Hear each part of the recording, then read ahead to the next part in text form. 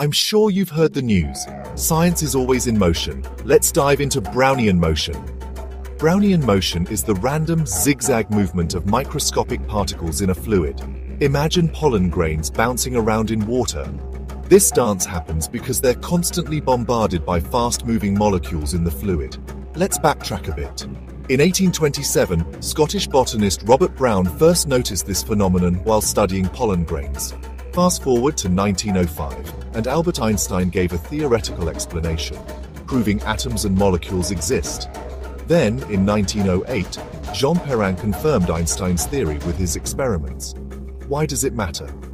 Brownian motion helps us understand diffusion in physics, chemical reactions, cellular processes in biology, and even stock market fluctuations in finance. So next time you see particles dancing in water, remember, it's nature's way of showing the chaos at the microscopic level. Brownian motion, small particles, big impact.